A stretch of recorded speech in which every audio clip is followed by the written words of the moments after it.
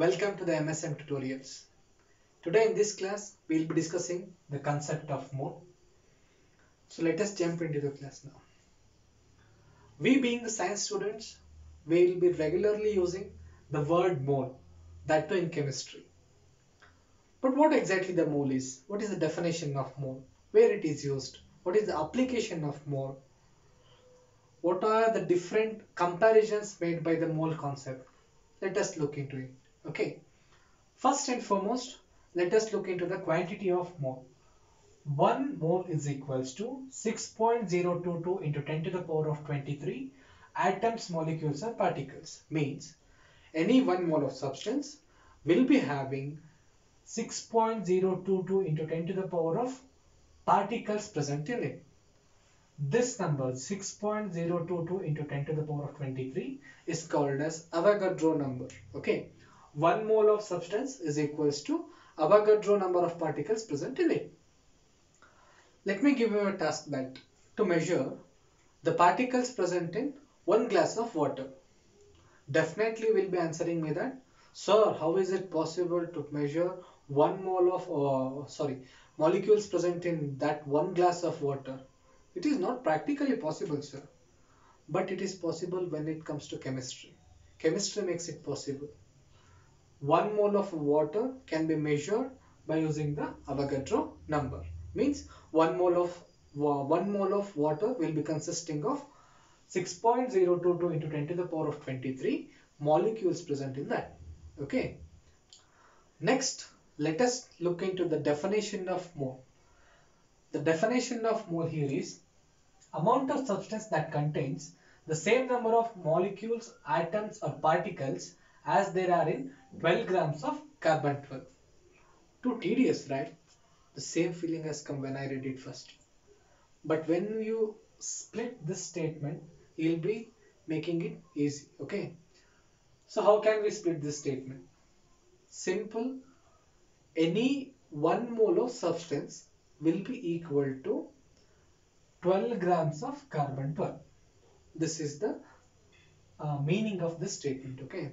Any 1 mole of substance will be equal to 12 grams of carbon-12. Okay. We can understand it by looking at some examples by taking carbon-12 as a standard. Okay. The example is, if you are going to measure the atoms in 1 mole of gold, it will be equal to atoms in 12 gram of carbon-12. According to this statement, here 1 mole of gold will be having atoms in 12 grams of carbon-12. Okay. But we have read before, right? 1 mole is equals to Avogadro number of particles. So this 2 will be further equal to 6.022 into 10 to the power of 23 atoms. Okay. So 1 mole of gold, atoms in 1 mole of gold is equals to atoms in 12 gram of carbon-12, which is further equal to 6.022 into 10 to the power of 23 atoms. Okay. We being the science students or the students will be thinking two deep questions and two deep thinking we will be having. That why only Avogadro number? Why it is called only Avogadro number? Why can't it be called by my name? See, the answer to your question will be given in the origin of Avogadro number. Okay, Avogadro number is originated or it is introduced by a scientist named Lorenzo Romano Amedeo Carlo Avogadro. Wait, I repeat it, okay? Lorenzo Romano Amedeo Carlo Avogadro. Almost a sentence, right? But it is a name of the scientist. So, this sentence can be reduced to Avogadro, okay? Avogadro. Avogadro is a scientist who introduced the Avogadro number. Hence, it is called by his name. Avogadro number is equals to, as you know, 6.022 into 10 to the power of 23. Okay. Avogadro introduced the Avogadro number, but after the introduction, it should be applied somewhere, right? Since it is to be applied somewhere, he introduced the number. Okay. It has got the application to measure the quantities or represent the quantities. So Avogadro number is used to represent the quantities. For example, as we saw before, okay, to measure here atoms in 1 mole of gold, we need to take the help of Avogadro number. That is, atoms in 1 mole of gold is equals to 6.022 into 10 to the power of 23 atoms. See, here it is a substance, here it is a quantity which is represented by Avogadro number. Okay, this is one of the applications of Avogadro number. So today I have learned the concept of mole. Okay. Another applications of mole is that it is used in the science studies like atomic physics. We'll be using the Avogadro number. Just though it is used in the science field, it is not advised to be used in day-to-day life. For example, think that you learned the concept of mole today. Tomorrow your morning you are going to buy a milk. You go to the shop. You ask that shopkeeper to give me 1 mole of milk, sir. First and foremost, he will be looking you like this in a terror look. Okay, what this guy is looking at? What this guy is saying? He's not speaking my language. Let him be. Yeah, this is what happens when you use the concept of mole in day-to-day life. First and foremost, that shopkeeper will be thinking you as man, though you are a genius. Second point, though he is a genius like you, though he know the concept of mole, he can't give you this quantity of milk to you.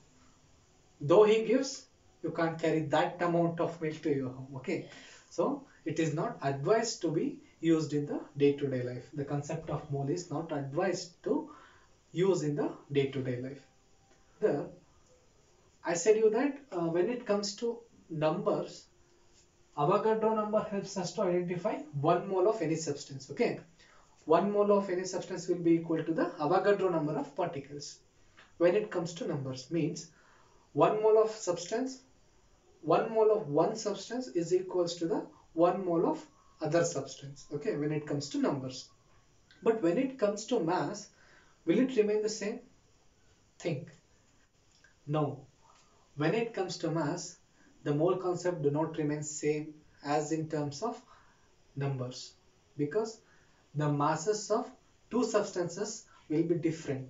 Though they are of same mole, though they are of 1 mole, the masses of that substances differ. When it comes 1 mole of substance is equal to 1 mole of other substance. When it comes to numbers, 1 mole of substance mass is not equal to 1 mole of another substance mass. Okay, by taking the example, let us come to know that mass of 1 mole of the mass of 1 mole of silver is not equal to the mass of 1 mole of gold, because the mass of silver is different, the 1 mole of mass of silver is different, 1 mole of mass of gold is different. They are not the same. But when it comes to the numbers, means the Avogadro number, 1 mole of quantity, though both remains the same, because the particles or the number Avogadro number remains the same for the both the metals.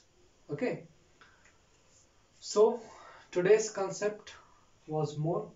We discussed the quantity of mole, how to measure the mole, the definition of mole, the origin of mole, and by looking at the examples we came to know, or we made it easy to understand the concept of mole. Next, the application of mole we have discussed, and based on the numbers and masses, how the mole concept is explained, we came to know in this class. I hope you understood the class. So thank you for today. Keep me supporting as usual. Please like, share, subscribe. Thank you.